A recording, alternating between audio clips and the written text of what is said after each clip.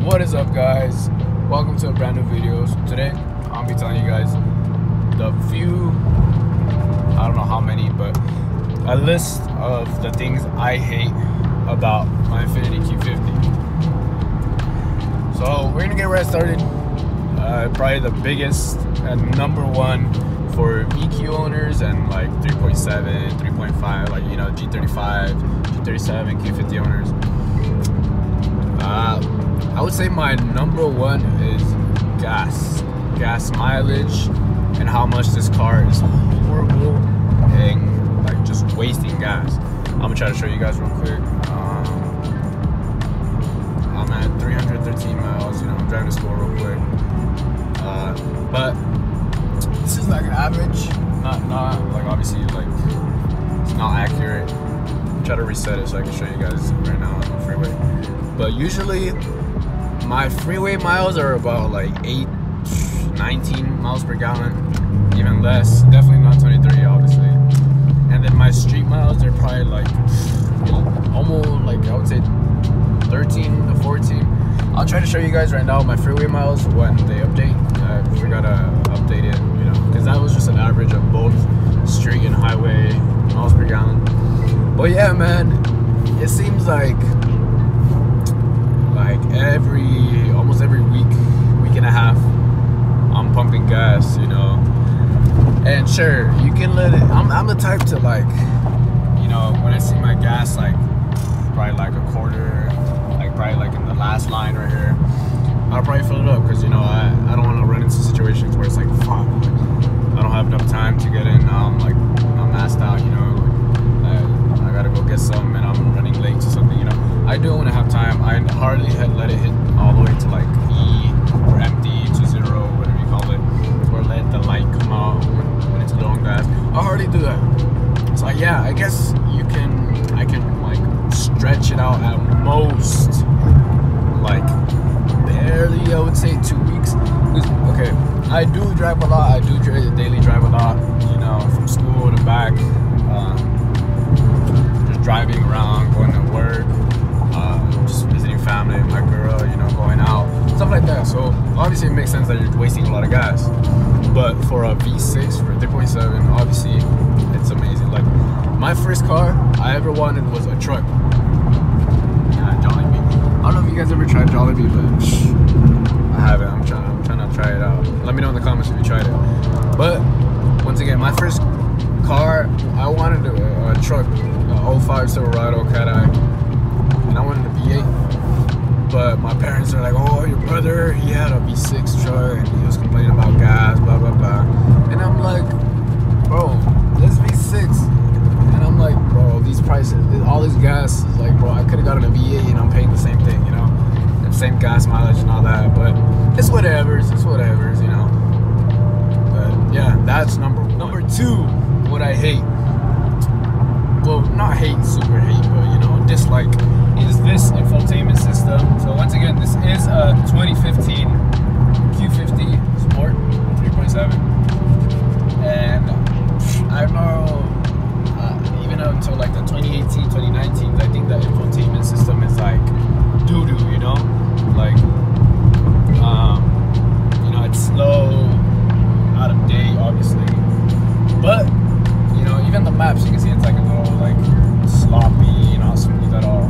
Doesn't have CarPlay like the newer Q50s. I think they came out with CarPlay in, like, I want to say 2020 Q50, 2019, something like that. Something like that. But they have CarPlay. I don't, sadly, but it still has Bluetooth.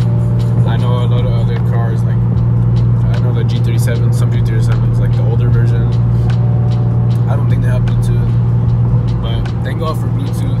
And honestly, that's how you need this car, you know, Bluetooth. Yeah, it's some pretty good speakers. It has, if I remember correctly, 16 speakers in the whole car. You have a whole Bose sound system in the front, on the doors and on the back. But yeah, that's another thing I dislike. You know, it is out of date, but for what you get, it's amazing. You get 2 screens, 2 huge ass screens. And also, don't forget, you can also make it a Tesla screen, where it's just one big old screen.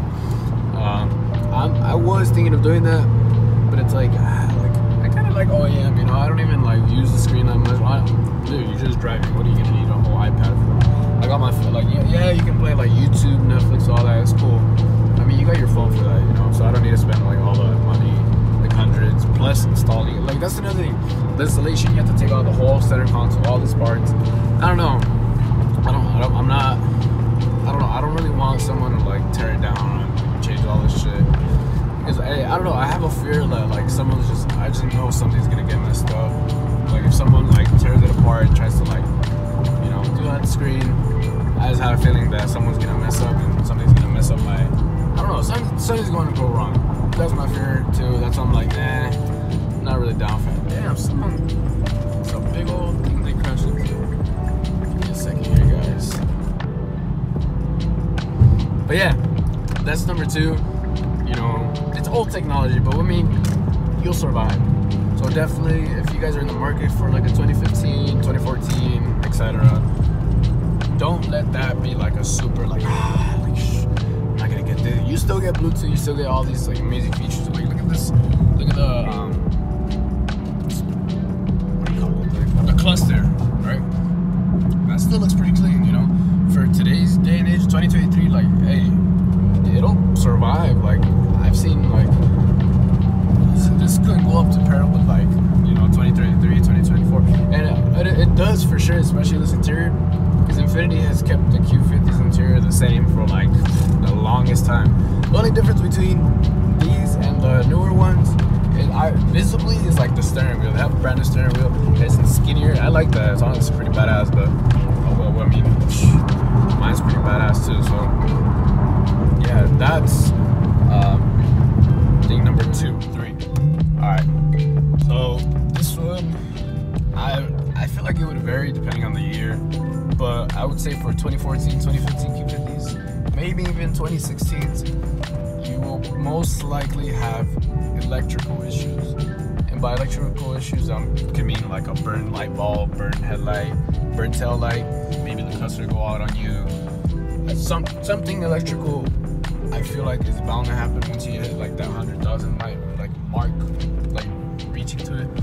So when I first got the car, there was an error. I've done so much, damn, I just realized. So there was an error saying headlight system error.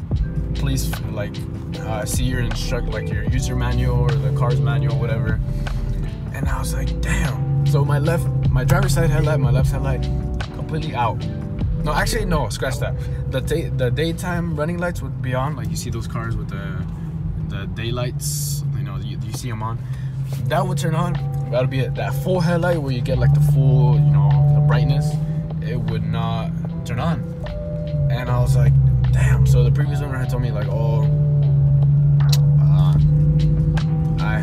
it was just burned. I think you just need to check your fuses, or it's probably just a bulb you can change. I was like, all right, piece of cake, right?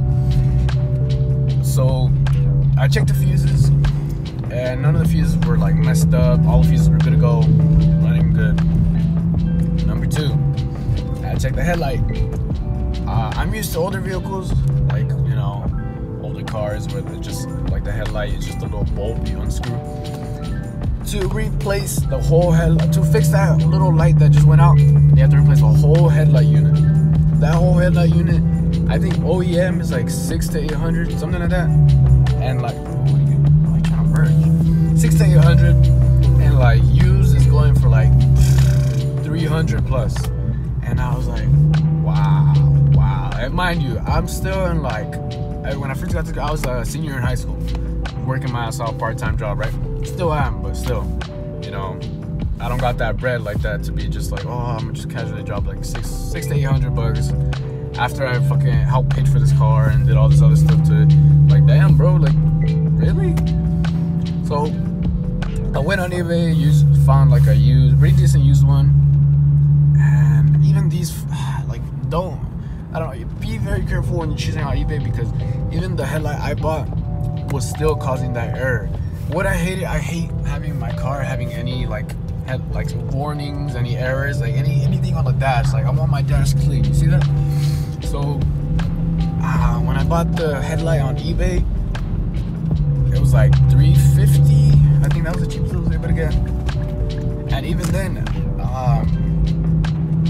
once I installed, it was such a pain to install that headlight. I did it myself with my girlfriend's dad. He helped me out. Shout out to him. But dude, it was probably like an hour and a half of work too. You know, unscrewing taking out the whole bumper, taking out all these pieces from the engine, like the plastic. You know, all went out. The only bad thing is my bumper clips are broken, and like other shit from like all these screws are like, you know, they're random ass screws. They're not even like OEM screws. All this, so it was like a pain to put it all back together. And then once we put it on, like we tested it out, it turned on, everything good, right, for eBay. The warning light still did not go away. And we're thinking like, oh, maybe it just needs like a couple, like maybe even like a couple days for like the unit to reset. Because obviously I need this car. I'm working. I'm going to school. Blah blah blah. So you can't just leave it and just like leave the bumper off and leave it in the back, like in the backyard to like, oh, let's test it out. So we put everything back together, bumper wise, everything back, and like a week went by and this thing did not go away. The warning headlight system error. I was so pissed, bro. I was like, what? And when you look at the headlight, that usually pops up, the headlight system error. I'll try to pop up an image right here.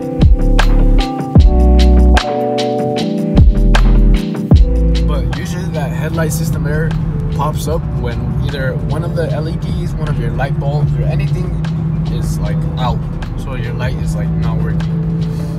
And so we were looking at the two headlights from my left and right. And my right one is OEM. Both of them are OEM, but the right one is one I had since it's been having it since it's, you know, been made, whatever. And it's still going. But the one on the left is just, I'm still using the eBay one. As you guys can see, it doesn't give any error or anything like that. And so what I noticed so far is the left one is like a little dimmer than the right. It's not like the headlight, but it's like the daylight, the daytime running lights. That one is, I think, a little like one or two bulbs or LEDs are like out or so. I don't know.